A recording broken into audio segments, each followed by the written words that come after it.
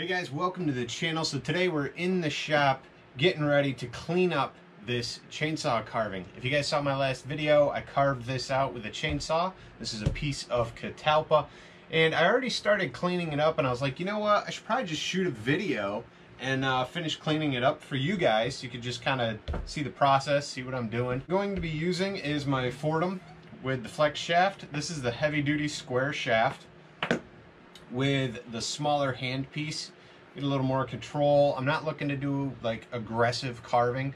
I'm just going to be trying to clean it up, so I don't need the big handpiece. And we'll mostly be using the saburrtooth whisper bits. This is the finest grit they currently make, and so I think it'll do a really nice job cleaning up this catalpa wood. So be sure to stick around, and don't go anywhere.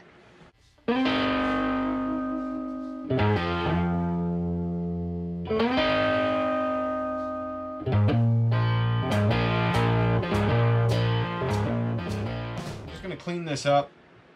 I don't really want to add any color. I may just add black to where it says steel here on the bar, but other than that, I really like the finished product of catalpa wood. Now, if you guys aren't sure what catalpa is, you guys can look it up obviously on Google, but for here, catalpa grows those big long beams that hang off the tree. Carving wise, it feels like a fairly soft wood, and it smells pretty good, and it finishes pretty nice. So if you guys saw my heron carving video, be popping up here, that video is a piece of catalpa as well. So it sands nice, it finishes nice, it ends up looking nicer than pine, and I like working with it. So it's tough to get.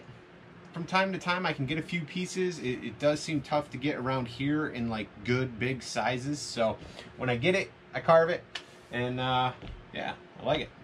Anyway, I'm gonna throw on my RZ mask and basically just go to work. Hopefully you guys will stick around. Be sure to give this video a thumbs up, hit subscribe if you haven't already. Like I said, we're gonna be starting off flex shaft, saburrtooth whisper bit. This is the eye bit that they have. I think it's the eye cutter. And we're going to start with that, see what we can get done. If we have to, we'll switch to something else. So, picked myself up a new RZ mask. I'm going to wear this bad boy. Look at that, nice bright green. Bright green. If Amazon has these back in stock, I'll leave a link down below with you guys. I know they were out of stock for a little while, so we'll have to, I'll have to go back and take a look.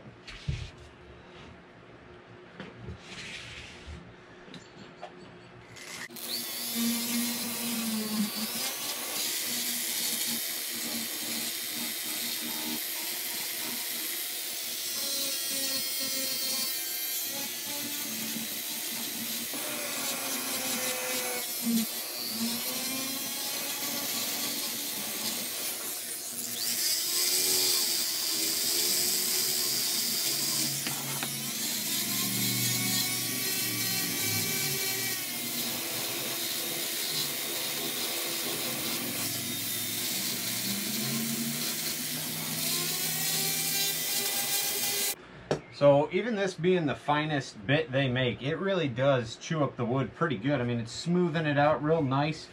Kind of getting the cover here cleaned up well. Got to get in over here to the body and all those things. Now, I did miss a few things. Like we don't have the trigger in here, and I forgot the pull cord on the side. I could add them, but I'd rather just carve another chainsaw in the future. So learn from your mistakes, you know. I mean, if you guys look down here at the bar, when I was carving, the saw grabbed, ripped a couple of the teeth off. There's not much you could do about it. It just happened. It's not worth gluing the piece on, you know. It's not a custom order or anything, so we'll just keep rolling with it and finish the piece. Like I've told you guys before, just finish it. Just finish it. If you've started the carving, just finish it. Finish it all the way through, because then the whole thing is just good practice. So next time I make this, I'll end up leaving everything quite a bit thicker here for the bar. Take my time, a little more time, and careful, and trim it down a little less than I did here. That way I can come back and I'll carve it away with the burrs and probably my die grinders. But is what it is at this point, you know. So now it's just kind of clean it up, make it look good, and move on.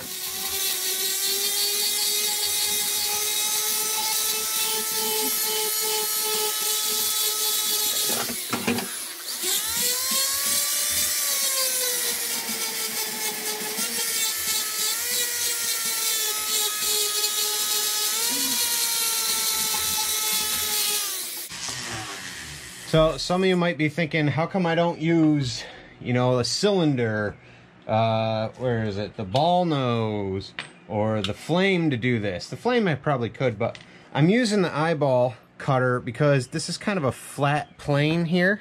Let's see if I can get this close. It's kind of got this flat plane. And when I hold it like this, I can use the flat surface and not have the handpiece get in the way. If I use the other ones, the handpiece is down like this. And then it's in the, I can't get over here to cut. So this gives me the option to have the handpiece at an angle and smooth things out. I'm not applying a ton of pressure here, guys. I'm just taking my time and letting the tool do the work. We're sanding. It's like we're sanding and light shaping. So just keep that in mind if you're to use these bits. You're not really like carving away a ton of material. You're just kind of like cleaning it up.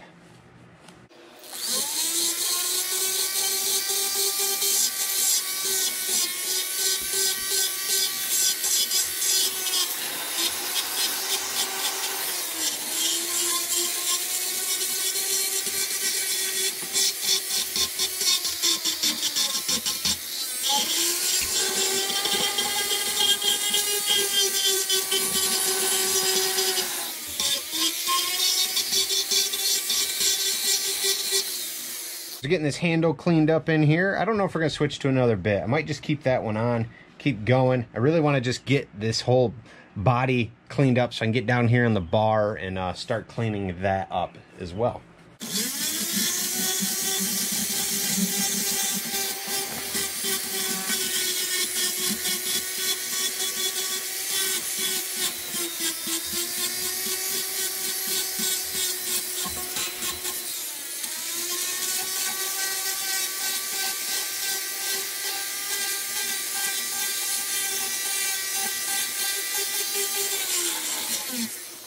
So if you guys notice, the burr is sticking out quite a ways here. That's so I can have a little more reach. Now this is also the time where you could bend that shaft. So you're having a light hand. We're just sanding. We're not like forcing this thing in and digging this thing in. I mean, this is only, look at that. It's only an 1/8 inch shaft, okay? It's not like the shaft on the 1/4 inch. Look at the difference. This can take some abuse. I mean, you could probably still jack it up if you're not careful, but this can take abuse where these can't. These are finer, detailed burrs. So we can't be, you know, taking these and really just digging in super hard. That's not really, you know, what they're meant for. Even when you get into like the coarser grit, you got to slowly take material away. It's not always meant to just, you know, dive right in there and just get it done in 3 minutes. You got to slow down a little, think about your cuts, think about how you want to do it. And honestly, if you slow down a little more and remove material slowly with some of those other ones, you'll find shaping your piece, pulling that design out a little bit easier because it's actually slowing you down and you're thinking more about what you're doing. And if you realize, oh wait, that's not going to look right, you have time. You didn't cut away too much too fast. So that's something to keep in mind. But these bits aren't really meant for cutting away. Again, it's mostly, you know, we're just sanding. Now, you guys know normally we're using the die grinders outside on a chainsaw carving, but like I said earlier, I really want to clean this piece up. I want to make it look a little nicer, you know. So obviously these are good for probably a small to medium sized carving, unless you're going to be putting a ton of detail into like a big one. I think they're really good setup here. I think it's a really good setup here with the foredom, you know, for like stuff you could put on the bench and carve. Where you get into a bigger carving, so your details are bigger, it's easier to use the die grinder. Hopefully that makes sense. But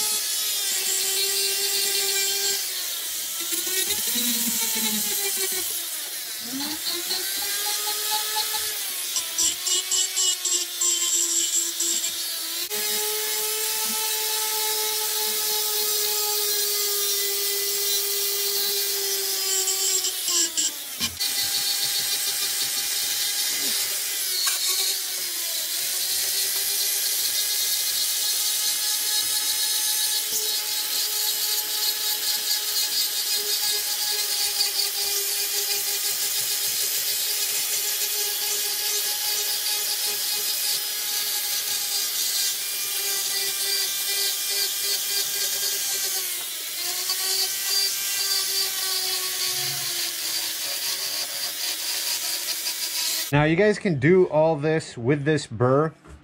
You don't need the foredom. You could be doing this on your Dremel. I mean, I have the foredom, so obviously I like to use it, but same concept. Put it in your Dremel. You know, it doesn't need to be full bore, full speed. It can get away from you really quick, you know. Turn it down a little bit and take your time. I mean, give this a listen.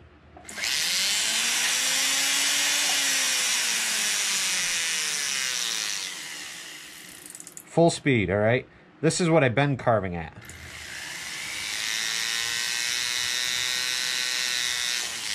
Maybe half. So I don't really need it at full speed. Like I said, we're just cleaning it up.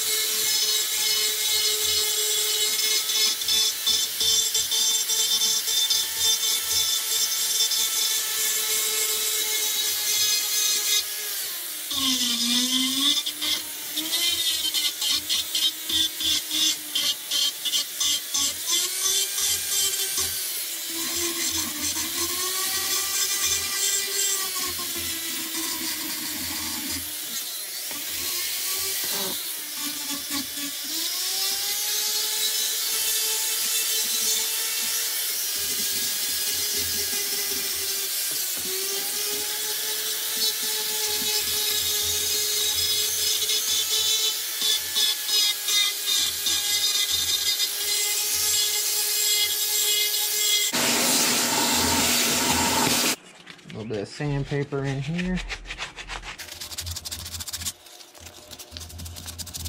Oh, it's fuzzy, Rock. It's just a piece of 220, I believe. Yeah, this is 220.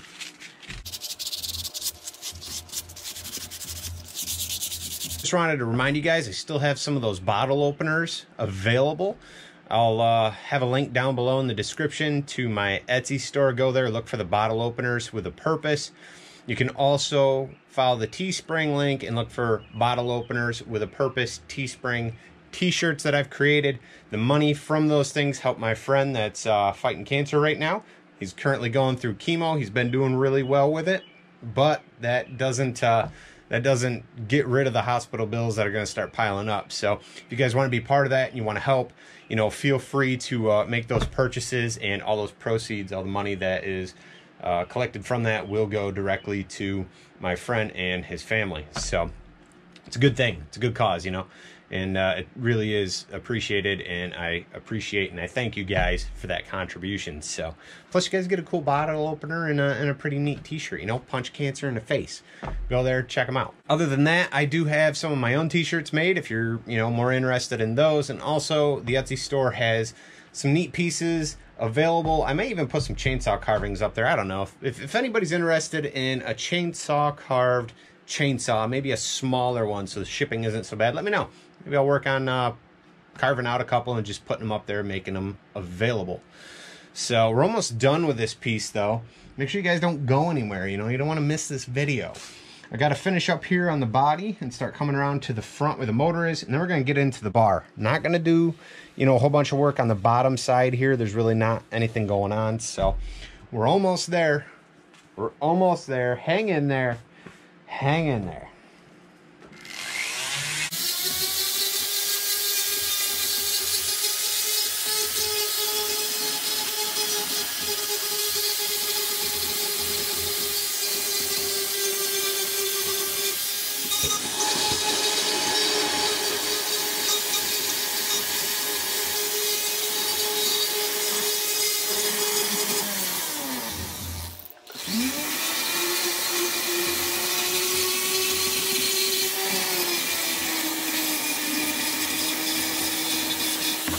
Forgot to mention the bottle openers with a purpose. If you buy a bottle opener and you have an Instagram account, feel free to take a picture of your new opener, using it, you know, whatever you want to do, and hashtag bottle openers with a purpose. All one word on Instagram, and it'll be added to the little profile with that hashtag that I've created. We got a couple photos on there now, but it'd be cool to see everybody, you know, that's helping out and joining in. Same thing, if you decide to buy one of the t-shirts, you could do the same thing.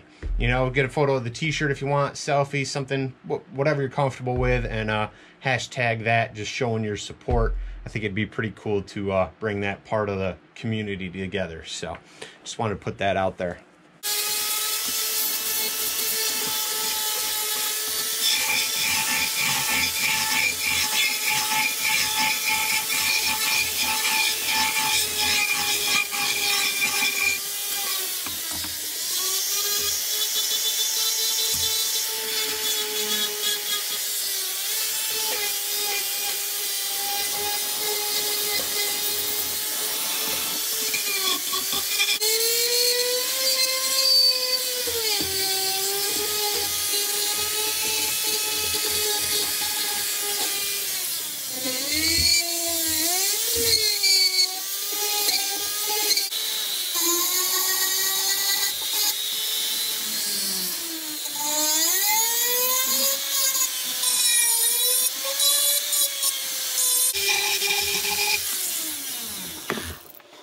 Gonna just kind of brace this up here quick.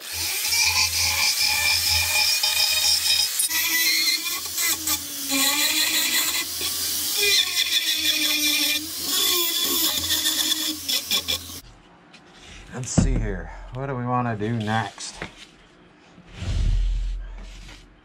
We're going to swap this bit out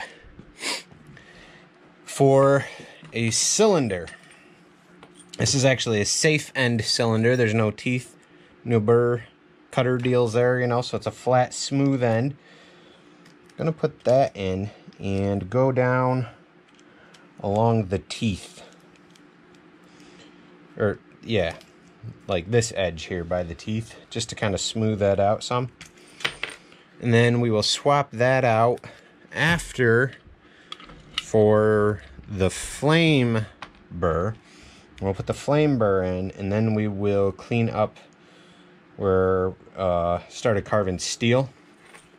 Kind of get that ready for a little bit of black paint.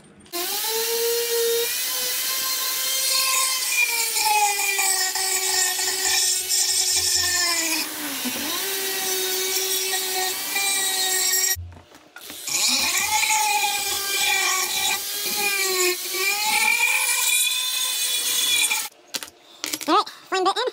Do some lettering.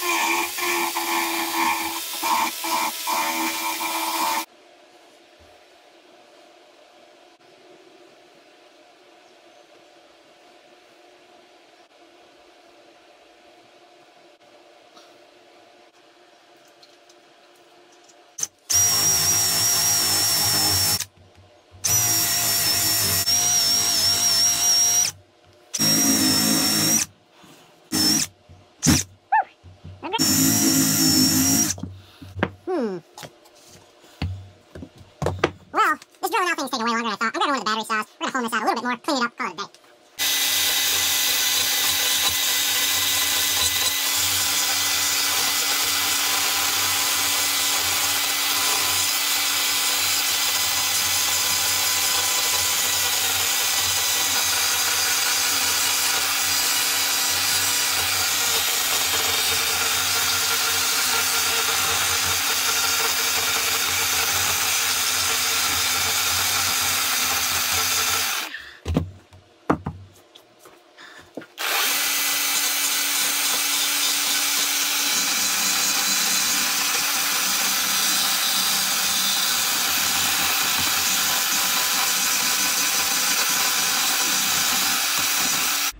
Alright guys, I switched over to the 1/4 inch shaft with this coarse ball nose burr. I'm going to finish cleaning up the inside here and hopefully be done.